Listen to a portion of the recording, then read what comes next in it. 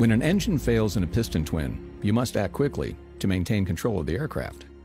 Garmin Smart Rudder Bias provides assistance that helps give you time to react.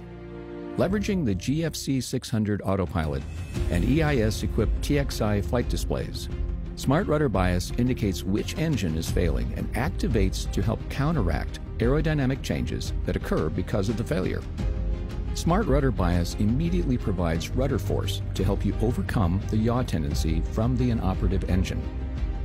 If your bank angle exceeds preset limits because of the roll tendency, Electronic Stability and Protection provides inputs to the aileron controls to help you increase or decrease bank, even in turns.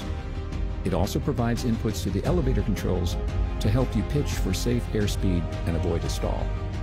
Once you reestablish stable flight, you can deactivate the system with a panel-mounted switch, then fly to a suitable airport for an emergency landing.